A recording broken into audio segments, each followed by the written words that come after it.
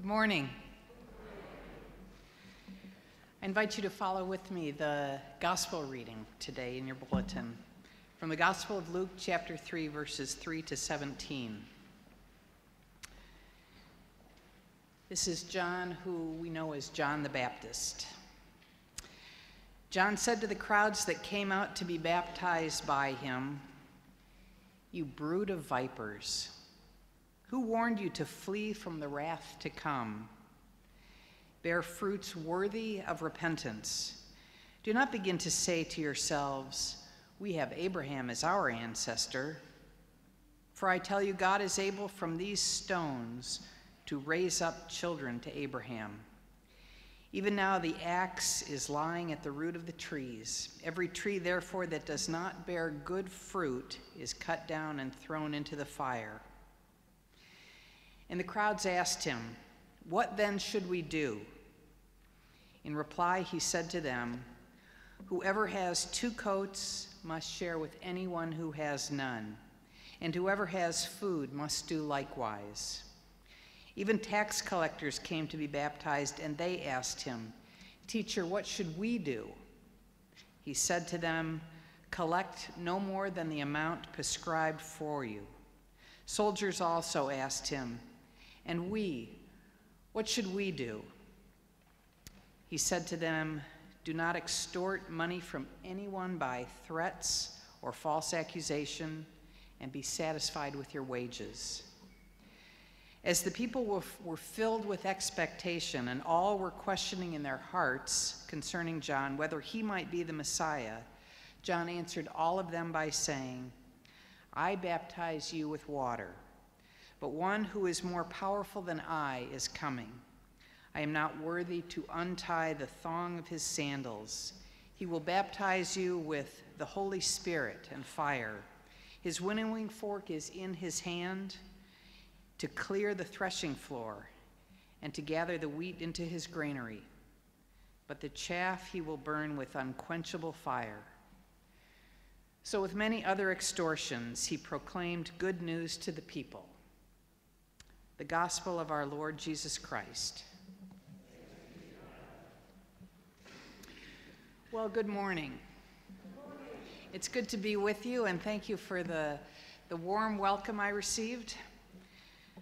I want to say I'm excited for you as you begin this joining of households with First Presbyterian Church. We've joked in DeKalb at our Prairie Association office that First Pres is coming to join Second Congregational, and that you'll bank at Fifth Third. So we do talk about you.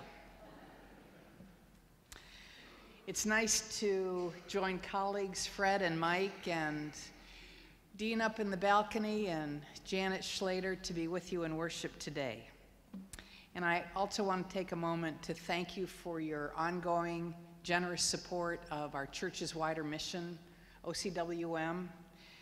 It's your giving that makes possible everything from support for some of our overseas missionaries, copy paper in the office, gas for me to get between churches, and time to be with churches in transition, providing resources to churches, occasionally checking for legal help when there are mergers and disunions and all the good things that happen in our churches. So I thank you very, very much for your continued generosity.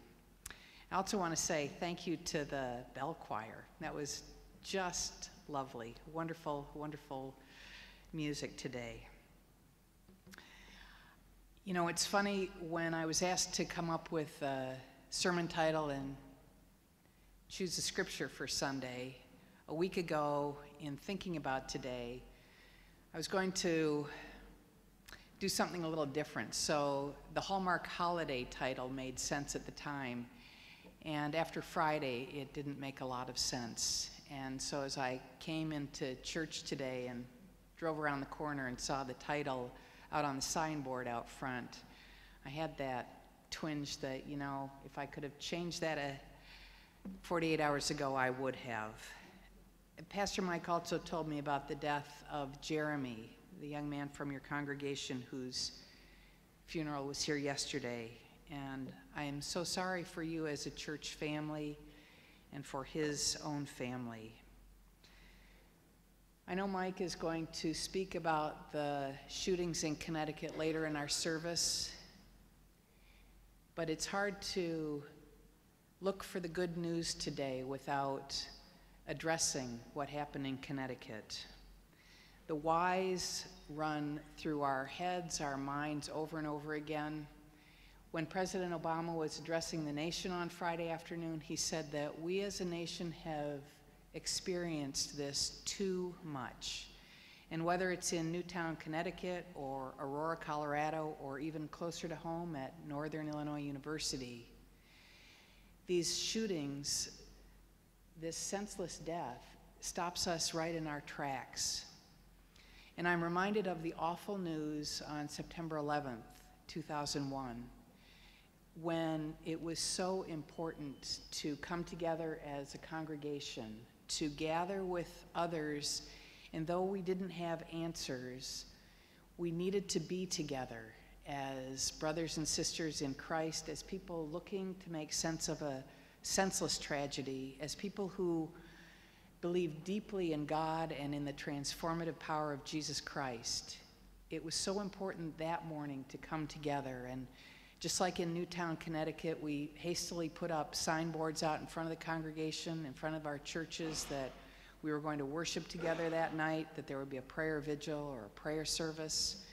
And we looked for the right words, and we came together simply to hold hands and to pray. My sister's pastor sent out a prayer for the families of Newtown, Connecticut to their little congregation in Sycamore, and my sister forwarded that to me last night, and she said the line that struck her in her pastor's prayer is that we turn to prayer not as a last resort, but as a first option. So often I hear people say, I'm going to pray for you and I wish I could do more. And yes, we do wish we could do more. Something tangible always makes us feel better about ourselves. But coming to God in prayer at this time allows us to join hearts with God, with the one who came to Bethlehem to, as Mike said in his children's message, to be one of us. I was moved to tears hearing on the radio the young father named Robbie Parker, whose daughter Emily was killed, and maybe you've heard this story, but he makes a statement of faith that he is choosing not to hate the child of God who took the life of his own daughter.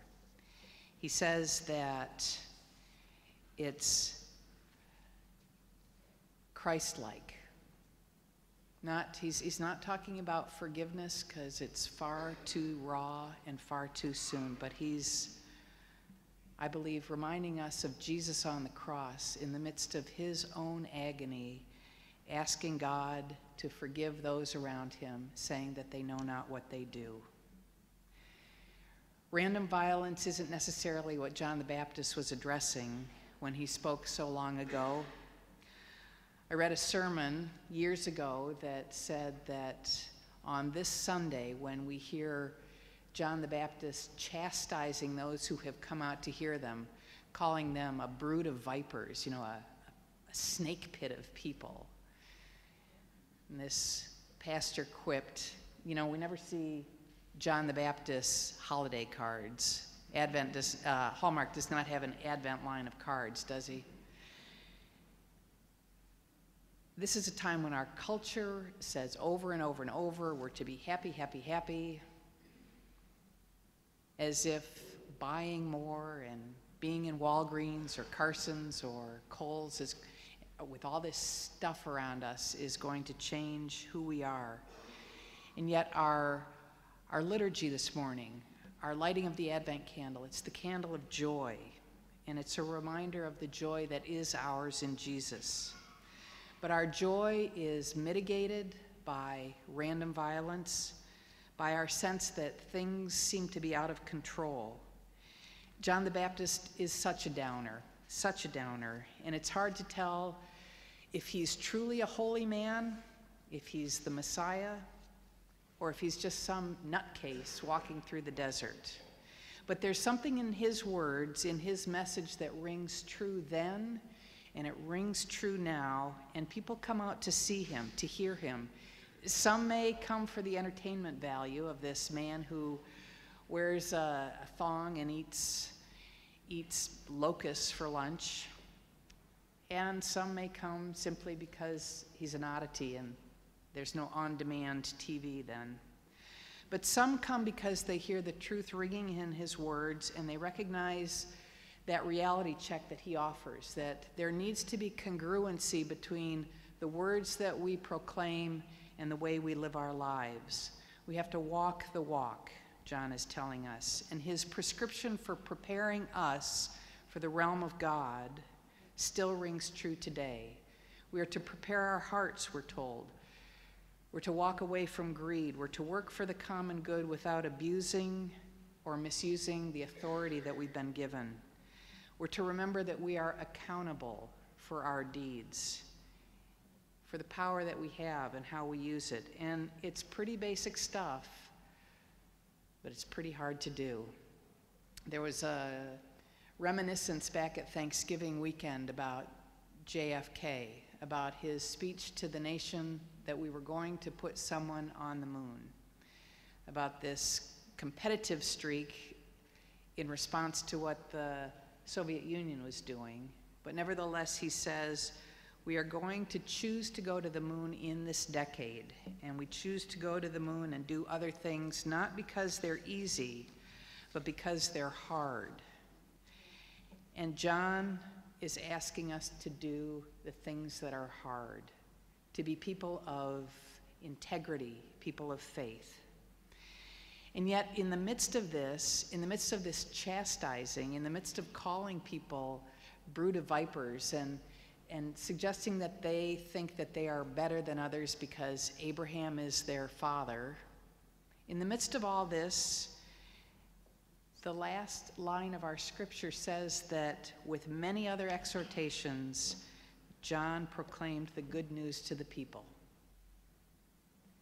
And what is that good news? What is the good news on this third Sunday in Advent for Jeremy's parents, for the people of Newtown, Connecticut, for the first responders, for the chaplains, for the school teachers, for the children who lost their lives, and for the children who lost their parents? The good news is that one is coming. One has come. The one whose birth we will celebrate on Tuesday was born into a broken world. Herod wanted him dead. Herod sent out his minions to ensure that he die. And the Gospel of Matthew tells us that thousands were slaughtered. Thousands of infants were killed. This is the world into which the Savior was born. This is a world in which we live today. But Christmas points us to Christ, and Christmas points us to God, to the God who shared our lives, who knows our disappointments, our discomforts, our anxieties, our fears, and yes, who knows our joy. This is the God who loves us so deeply that he wants to come to us. And this is the God who calls on us to love deeply as well. To join God's heart in prayer when we are broken. To join with those whom we call brothers and sisters in Christ when we have to find a way to be together. The Gospel of John reminds us that that light, the light that was Jesus, shines in the darkness, and the darkness does not overcome it. Somehow that young father in Newtown, Connecticut, has made a decision not to hate. And we, as people of faith,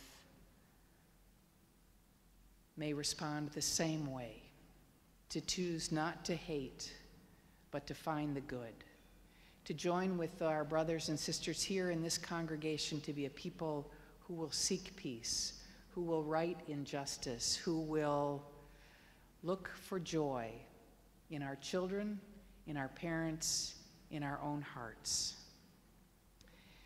This young father is modeling for us a new way of living in what could be a bitter season.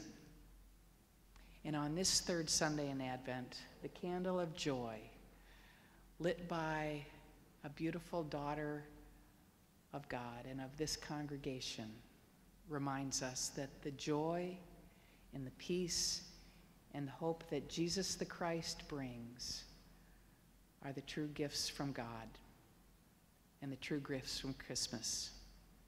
Let us pray. God of grace and every good, wonderful gift, into our broken world you come as the baby of Bethlehem. Allow him to be at the center of our lives, and may this presence infuse us with the joy that only you can bring. Amen.